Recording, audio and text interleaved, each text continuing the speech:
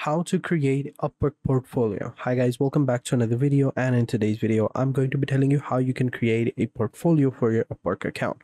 So having said that, let's just jump into the video. So there are a couple of ways that you can do this. You can either create a portfolio on Upwork, or you can create a portfolio website to showcase all of your work, and usually that is a better option, but you should also have a portfolio on Upwork. So let's get into it. I already have an account, so I'm just simply going to go ahead and log in. And if you don't, you can sign up, and let's get into it. All right. So once you're logged in, you should be good to go. And this is how it looks like. Now, next, what you want to do is to create a portfolio, you want to go to your profile. And once you're over here, down below, you will see you have the portfolio section. So over here, you have a couple of different portfolios, right? So you have the drafts, the published ones as well. And over here, you can see you can move around and you will find all of the videos and portfolios that you have. I haven't updated mine in quite a while, so we should update that. I will update that later. But, just so you know, you can create multiple different portfolios over here for specific different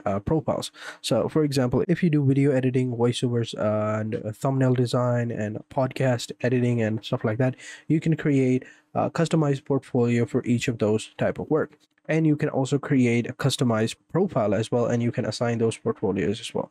So just simply click on this plus icon to add stuff to your portfolio, right? So over here, if you click on it, this is how it will look like. You will have your project title. Over here, you will enter in your project title. You will briefly describe what it is, enter in your role. It can be, optional, but it depends on you. Project description, enter in the description of the project, skills and deliverables, and related Upwork jobs if you have done them in the past as well. And over here, you can add the media. So you can add images, videos, text files, shareable links or articles, PDFs, and audio files as well. And once you've done that, you can click on next to preview it. But since I haven't added anything yet, so I'm going to go ahead and add some. And you have to make sure that you are uploading up to 10 gigabytes of images. And if you're uploading a video, then make sure it's up to 100 MBs, right? There's not a whole lot of space. So make sure you upload a tiny little bit. So we'll just simply go ahead and do it. Let me just remove this and upload the video. You can either paste the YouTube link or, Vimeo video, or you can upload your own video. So I'm just simply going to go ahead and upload it right here. This is a previous video that I created.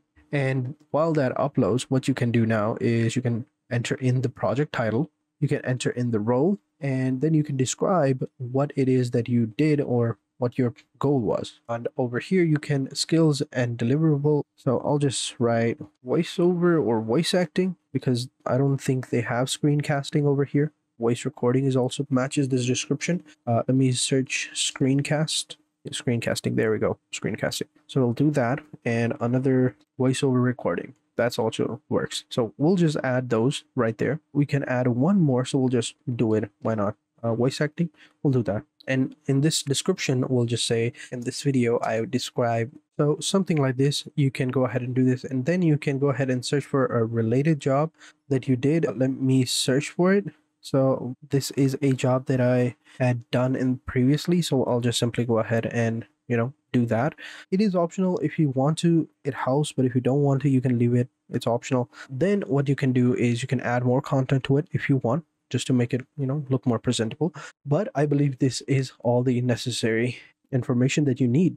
And once that's done, all you got to do is click on next to preview. And this is the preview. Over here, you will see the role, the project description, skills and deliverables. You can do all of that. And once that's done, just simply click on next to thumbnail, and then you'll choose a thumbnail. You can go ahead and change it up. If you'd want to, you can go ahead and change it. But I don't know about this thumbnail though.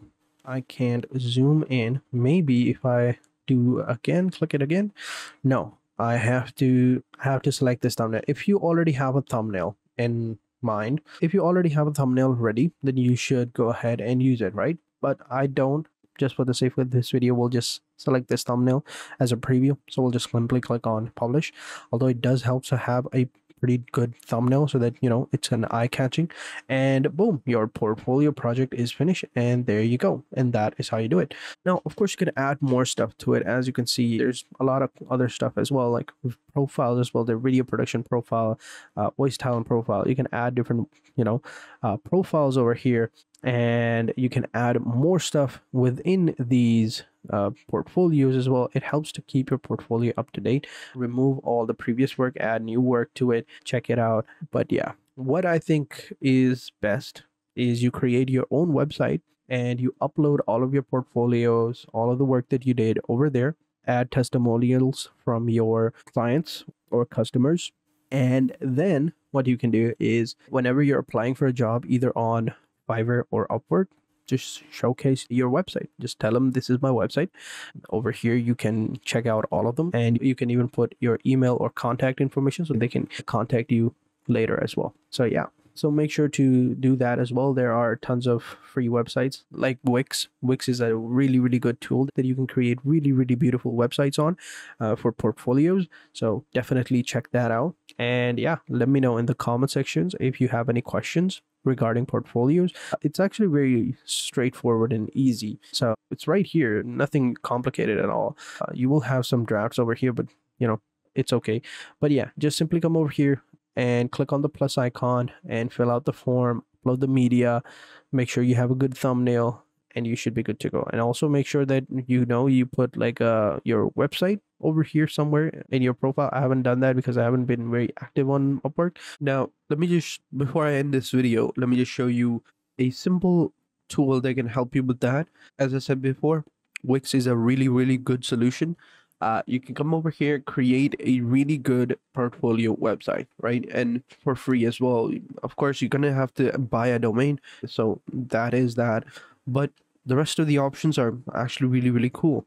Now, when you first log in into your Wix account, it will be a little bit different, but all you have to do is click on create new site. And once you do that, it'll take you over here where you can use the AI tool or, try Wix Studio. It depends on you. But let's just say we want to create on Wix editor. We select that option and you can set up without chat or, with the AI. It depends on you, but I'm going to do it without because it's just that easy. And over here, just add in the type of website you want. So we want a portfolio website, right? So we'll just simply click over here. And now we just select a type of portfolio that would work for us. So if you're a video editor, you can go ahead and select the video portfolio option. If you're an illustrator, designer, you can go with that. It depends on you, right? So let's just say we'll go with a creative portfolio. We'll click on continue, and then it'll set everything up for us. Now over here, just enter in the name of your website. We'll just say portfolio, my portfolio, whatever. We can use some of these Wix apps if we want to, but for now we'll skip it. Now we'll continue to dashboard. And now we just simply click on design the site. Over here, we can select a template or we can, create with AI, but it's actually very simple. Now over here, you can see you have all these different portfolio websites that you can select and you can go ahead and do. So over here, this one actually looks pretty cool. So if I click on view, just view this website. So over here, you have a profile picture, hello, and a little bit about me. Over here, you can add the resume, projects, and contacts, and that is literally it. I think this is actually a really good option. So you can go ahead and select one of these, add it to your profile, and you should be good to go. So thank you guys for watching, and I hope you guys enjoyed this video. If you did, be sure to hit the like button, subscribe to the channel, and turn on post notifications, and I will catch you guys in the next video. And until then, take care and goodbye.